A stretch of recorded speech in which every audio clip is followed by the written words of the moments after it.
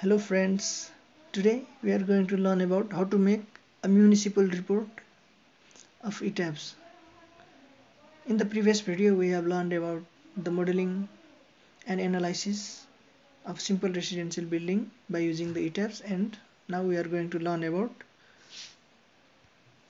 how to make a final ETABS municipal report that you need to make before submitting any reports in the municipality. So let's start. Let me open a file.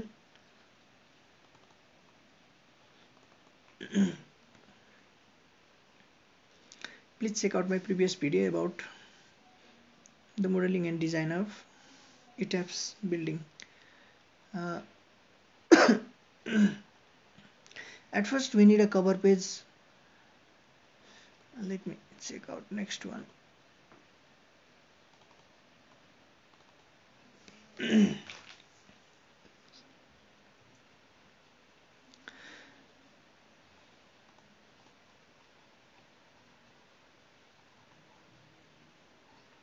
Okay, let's start.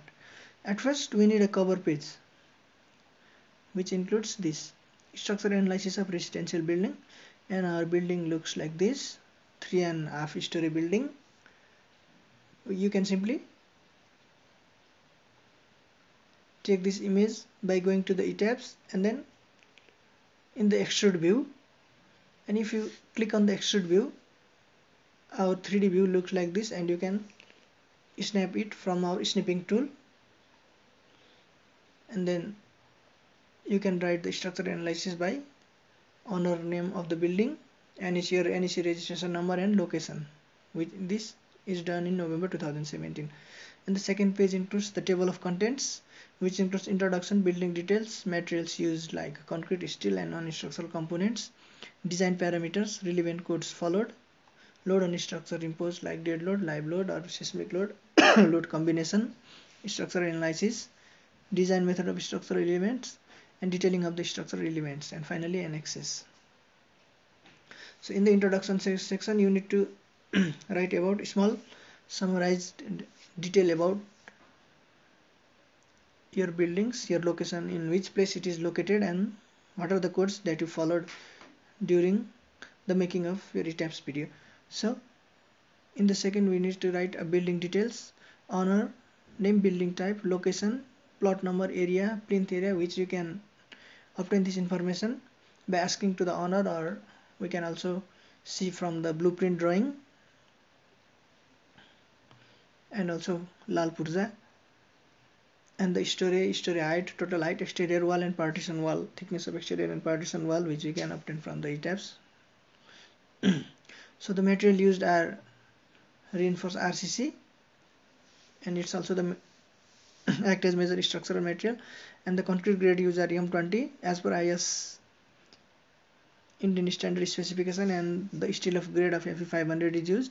So the concrete is M20, characteristic compressive strength is 20 MPa. As you all know, unit weight of RCC is 25 kN per meter cube, and Young's modulus of elasticity is 5000 under root FCK. So for M20 it's 22,360.7 Newton per mm square for M20. So in this case we have used steel grade of Fe500 for both longitudinal and shear reinforcement, and the non-structural components used are brick wall, finishing, plaster and screeding or pawning. So let us go to the design parameter. As you all know, unit weight of RCC is 25, unit weight of steel is 78.50 kN per meter cube, a brick 19, and floor finish is 0.6 kN per meter square. And the live load that we imposed in our ETABS for our building are for floor 2, for staircase and corridor 3, for non-accessible roof is 0.75, and for accessible roof is 1.50. And the seismic parameters are soil type. As our building stands upon the medium type of soil, so I choose type 2. You can also choose type 1 or type 3 depending upon the soil condition at a site. And the seismic zone factor is 0.36, which we can obtain from our code, IS code 1893 part 1. So the relevant codes followed for our designing of our structural drawings are IS 456, SP 16, NBC 105 So 1995 IS 875 Part 1 and IS 875 Part 2 for the respective elements, as you can see from here.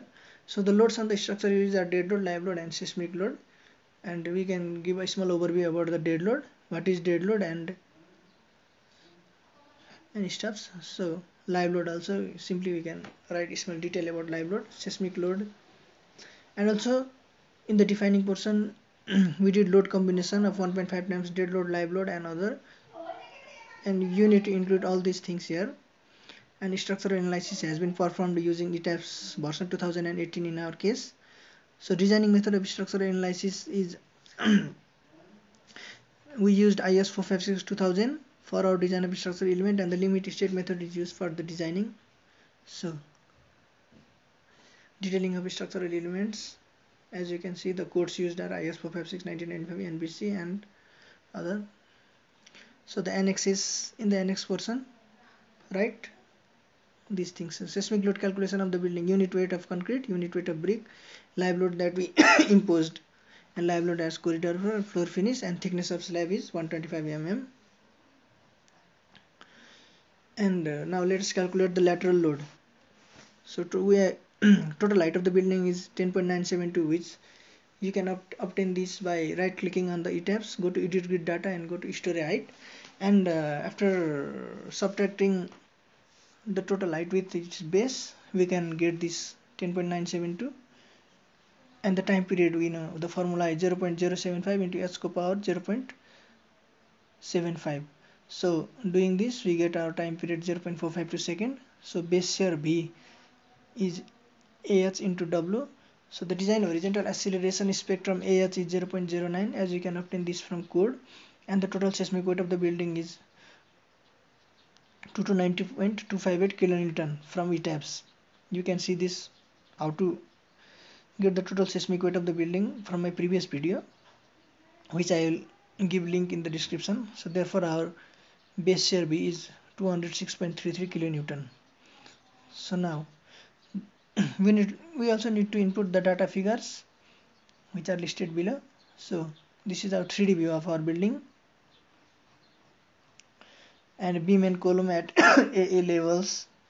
This vertical portion is termed is column, and we have given names for that, and the horizontal section is beam.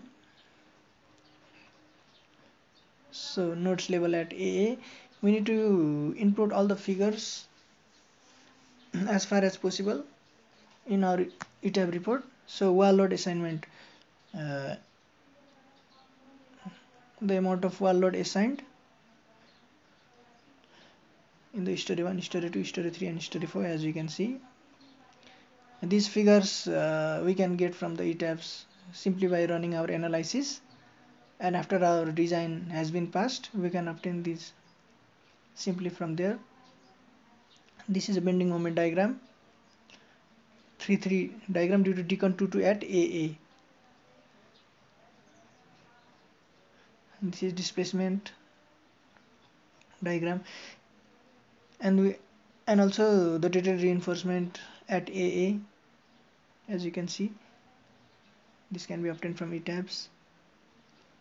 Detailed reinforced diagram at BB, CC, and this is a reinforcement for beam.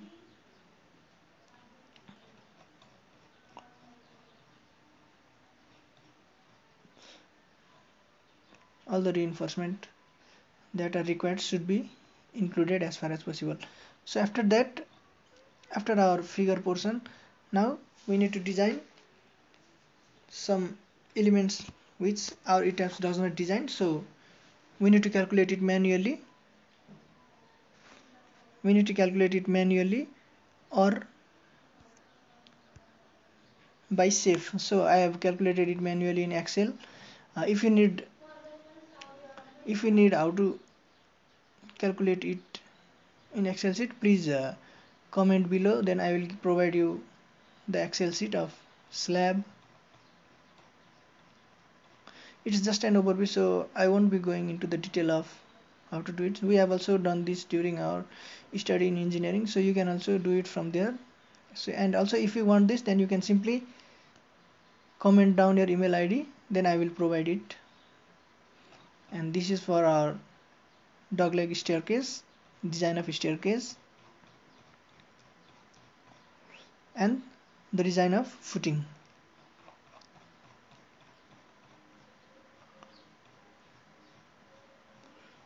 So we need a detailed calculation of these things that should be included in our ETABS report.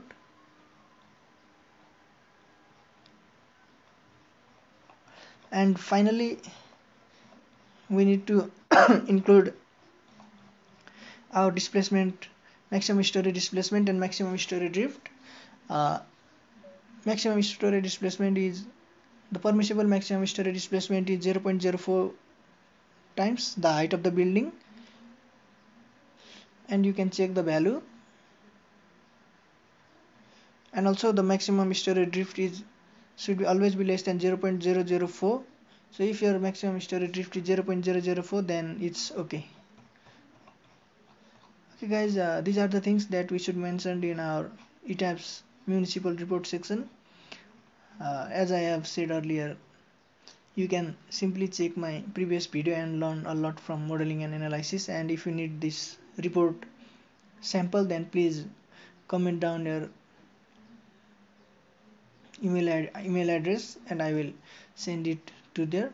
And also please don't forget to like, share and subscribe this. Thanks for watching.